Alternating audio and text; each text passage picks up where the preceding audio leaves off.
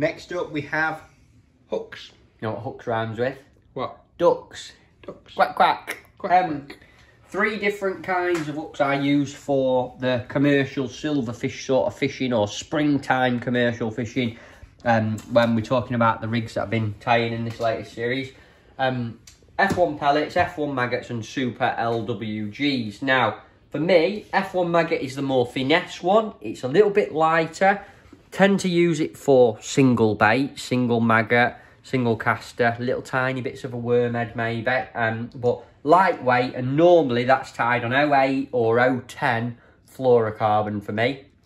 Probably going to go out of fashion in my fishing next couple of months. We're at back end of Feb at the minute, so might be taking a back seat until sort of October. Next step up, F1 pellets. Wider gape, little bit stronger, really nice for stepping up to double or bigger baits as well. 2 maggots, double caster, bit of worm on it if you want to for them skimmers. So F1 pellet, use that one an awful lot all year round. And the next one, which I'm actually tying at the minute in this hook length box, is an LWG. And that for me, I've got them here, I've emptied them out there, look. Should get a white surface really, shouldn't I? I can see them. That for me, a little bit thicker wire, lot stronger. But that comes into play when you're hooking an odd bigger fish. So some big bream we were catching at Medlands recently. Hooking F1s and an odd carp, that kind of thing. When you're fishing shallow with maggots, that's when I'd use an LWG. And generally, I don't really use anything more than about 011, sometimes 013 for that silver fishy springtime commercial fishing for Hooklengths. The only thing I'd like to say is anything really light or wintery, I try and use fluorocarbon. I think that it ties up lovely. It's got a little bit of weight to it and adds to stability. Apparently fish can't see it as well. I've never spoke to a roach or a skimmer. But all I'll say is it's definitely not a disadvantage. And since I've been using fluorocarbon for hook lengths for finesse fishing, I've caught loads and loads of fish. Above 010, I just use our copolymer line. It's Engage and it's just bulletproof stuff. You'll be amazed. 011. Well, you've used it, Frankie, at Allcroft a lot. You hook carp on your silverfish rigs and you can't snap the stuff with balance gear. It's brilliant. And at the minute, I'm just topping up my LWG hook length box. I got a little bit short of 6 inch to 011 this weekend, so I'm just filling that pin up just there. And as you can see, what I've got for this time of year is 3 different hook lengths of each size. So I have 18s and 16s in this box. Yeah. 18s to 010, which is fluorocarbon, and I have them 4 inch and 6 inches. I don't ever use a 3 inch in fluorocarbon. And then stepping up to 011 Engage, I have 3 inch, 4 inch and 6 inch. The reason I have 3 inch when I step up to 011 is because I might use them for shallow fishing. And if I'm shallow fishing, it's aggressive, so I'm only going to use 011 for that. So I have 3, 4 and 6. And then the 16s, I have 3, 4 and 6. And then the 16, again, 010 fluorocarbon and 011 Engage, 3, 4 and 6 to 011 as well. And that hook length box, there's a load of hooks in it, but it's super versatile. Covers my 18s and 16s, LWGs for all my sort of springtime commercial silverfish / F1y mixed species work. Brilliant. Well, can you tie me a hook? Of course I can, show brother. everyone the processes. So I'm doing 18s to 011 at the minute. Big weight, very important. Stick it on your spool, ain't going to move anywhere. You can work very, very easily.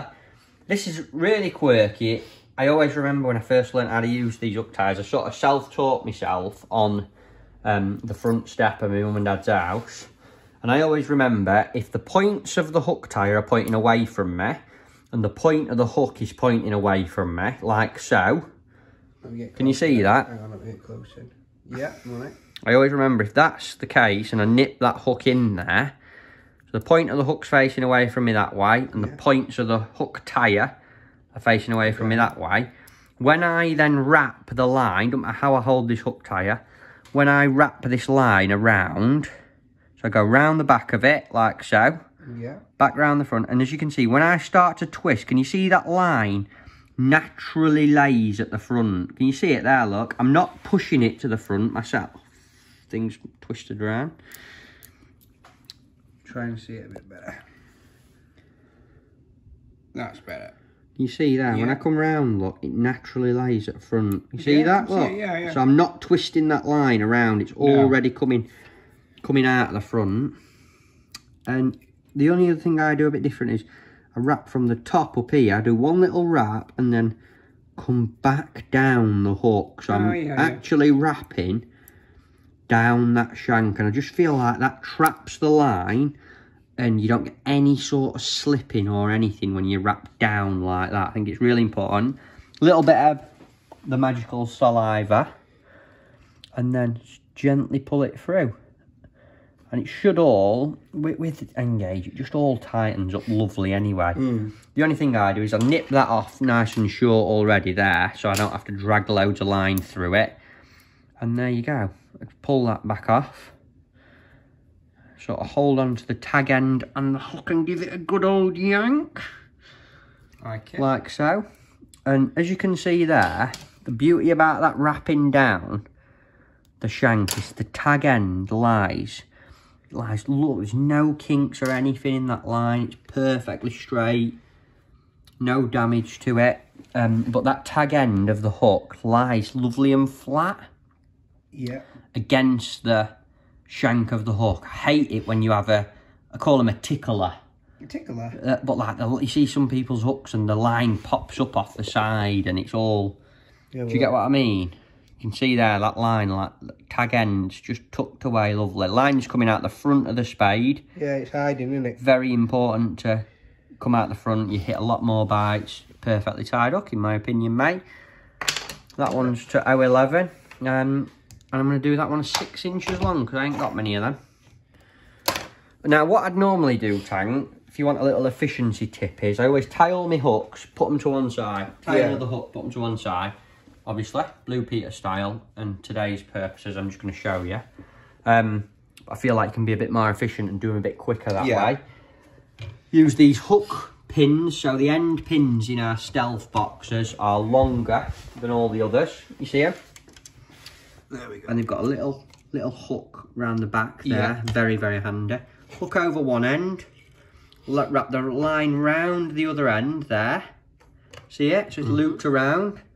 And then nip it there like so. You got that? Yeah. And then I just flick the hook off here, like, just lift him off like that. And keep hold of this line. So you've got it there. Yeah. Yeah? Got that line, staying as that same length. As long as you keep that nipped tight, give it a little bit of sliver. And this again, it's a weird, quirky, mat way. I hold my line like that. Yeah. And I use this loop tire to tie a loop. Now, whatever way you want to do it, you can. As long as you've nipped that line from when it was in that hook box, like I just showed you, it will turn out the absolute perfect length. Trim that tag off, put it on the floor, and then when your missus hoovers up, it'll drive her bonkers when it clogs her hoover up. And then you just pop it in. And this is where it's probably going to be a totally different length and not fit. Oh no, look at that. Absolutely perfect. Brilliant. Just fits over there. You're ready to go for a weekend. Just repeat the process till it's full. I always thought you were going to say I want you to do it again then, Matt. But absolutely no chance. Perfectly tied hook clamp.